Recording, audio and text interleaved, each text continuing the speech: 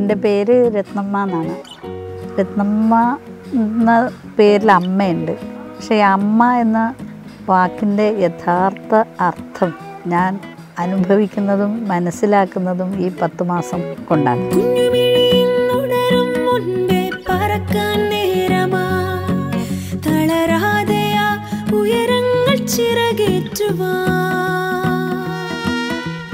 അമ്മ എന്ന ആ 2 അക്ഷരത്തിൻ്റെ അർത്ഥവ്യാപ്തി എൻ്റെ 2 മക്കൾ അമ്മ എന്ന് അവരറിയാതെ വിളിക്കുമ്പോൾ ഞാൻ അനുഭവിക്കുന്നുണ്ട്, എനിക്ക് മനസ്സിലാവുന്നുണ്ട്.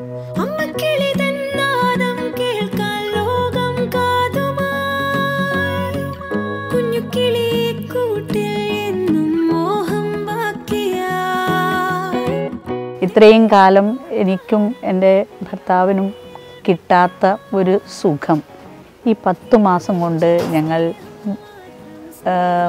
അനുഭവിച്ചുകൊണ്ടേയിരിക്കുകയാണ്.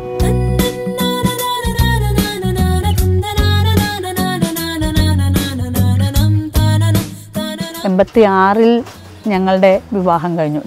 2-3 വർഷം കഴിഞ്ഞിട്ടും കുട്ടികളൊന്നും ഉണ്ടാവുന്നില്ല എന്ന് കണ്ടപ്പോൾ ഡോക്ടറെ സമീപിക്കുകയും ഡോക്ടറുടെ മരുന്ന് കഴിച്ച് 2 മാസം കഴിഞ്ഞപ്പോൾ അത് അലസി പോവുകയും ചെയ്തു. പിന്നെ പെട്ടെന്ന് ഗർഭിണിയാവുകയും അറിയാതെ ഞാൻ അറിഞ്ഞില്ല ആ സമയത്ത് ഗർഭിണിയായി. ഡോക്ടർ ഭയങ്കരമായ വേദന വന്നപ്പോൾ, വയറ്റിൽ വേദന വന്നപ്പോഴാണ് ഡോക്ടറെ സമീപിക്കുന്നത്.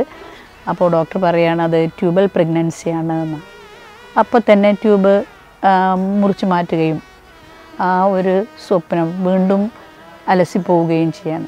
അമ്മ എന്ന വാക്ക് യഥാർത്ഥത്തിൽ അനുഭവിക്കാനാവാത്ത ഒരവസ്ഥയിൽ എന്താണ് ചെയ്യേണ്ടതെന്നറിയാതെ വല്ലാതെ വിഷമിച്ചിട്ടുണ്ട്.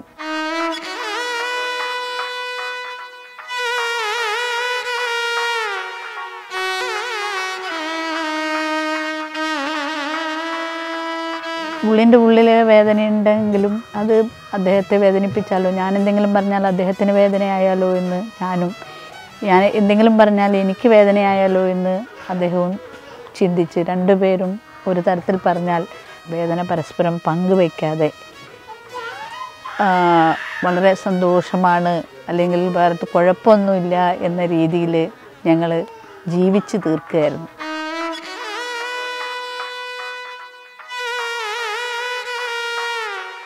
സറോഗസി ചെയ്യണം എന്നുള്ളൊരു തോന്നൽ എനിക്കുണ്ടായി. പക്ഷേ എൻ്റെ ഒരു ഉള്ളിൽ ഇനി ഉണ്ടാവുന്ന കുട്ടിക്ക് ഒരു തരത്തിലുള്ള വിഷമങ്ങൾ ഉണ്ടാവാൻ പാടില്ല എന്നെനിക്ക് നിർബന്ധമുണ്ടായിരുന്നു.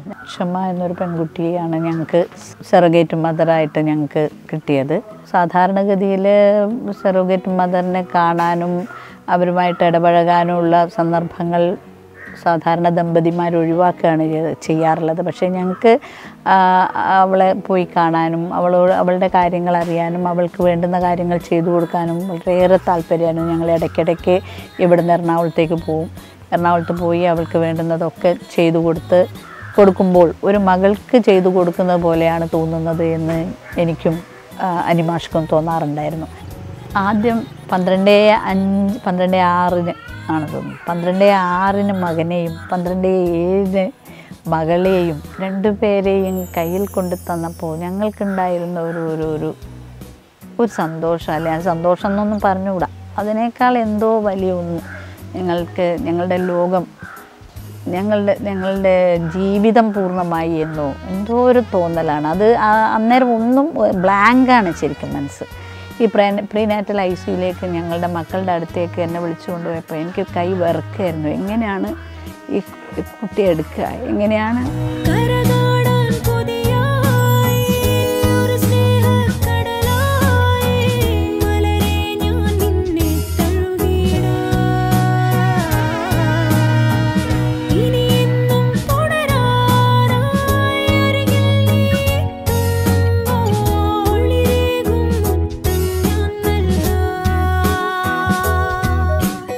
വയസ്സിനിടയ്ക്ക് ഇത്രയും ചെറിയ കുട്ടിക്ക് ഞാൻ ഇതുവരെ തൊട്ടിട്ടില്ല, പാല് കൊടുത്തിട്ടില്ല. എൻ്റെ മക്കൾക്ക് പാല് കൊടുക്കാൻ എന്നെ വിളിച്ചപ്പോൾ, നഴ്സുമാർ വിളിച്ചപ്പോൾ എനിക്ക് സത്യത്തിൽ സന്തോഷം കൊണ്ട് ഞാൻ കരയായിരുന്നു. അങ്ങനെ അവർക്ക് വിറക്കുന്ന കൈയോടെ ഞാൻ പാൽ അവരുടെ വായിൽ മുഴുവൻ എത്തിയില്ല, പാല് ഗോകർണത്തിൽ ഒഴിച്ച് പാൽ കൊടുത്ത് അങ്ങനെ 3 നേരവും പാല് കൊടുത്ത് തന്നെ പഠിപ്പിച്ചു അവർ.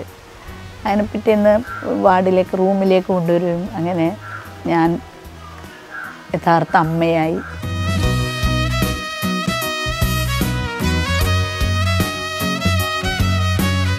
ഇനി എത്രയും ആണെന്ന് എനിക്ക് അറിയില്ല. എങ്കിൽ പോലും ഈ ജീവിച്ച ഈ 10 മാസം ഞങ്ങളുടെ ജീവിതത്തിൽ ഏറ്റവും പ്രിയപ്പെട്ട 10 മാസമായിട്ടാണ് എനിക്ക് തോന്നുന്നത്. മക്കൾക്ക് ഒരു അവർ കരയുമ്പോൾ, ഒരു ചിരിക്കുമ്പോൾ, അല്ലെങ്കിൽ എന്തിലും അവരുടെ കൂടെ എപ്പോഴും അവരുടെ കൂടെ തന്നെ ഉണ്ടാവുക എന്നുള്ളതാണ് ഇപ്പോൾ എന്നെ സംബന്ധിച്ചിടത്തോളം ഏറ്റവും വലിയൊരു സുഖവും ഏറ്റവും വലിയ ആവശ്യവും. ഞാൻ കുറച്ചുകൂടി നന്നായി പോയേനെ. കുട്ടികൾ കുറച്ച് നേരത്തെ ആയിരുന്നെങ്കിൽ ഞാൻ കുറച്ചുകൂടി നന്നായി പോയെന്ന് തോന്നാറുണ്ട്. ഈ ഒരു 10 മാസം കൊണ്ട് എൻ്റെ ഒരു പ്രധാനപ്പെട്ട തോന്നൽ അതാണ്. ഒരുപാട് ജീവിതങ്ങളെ, ഒരുപാട് കുടുംബങ്ങളെ സാർത്ഥകമാക്കുന്ന വാക്കാണത്.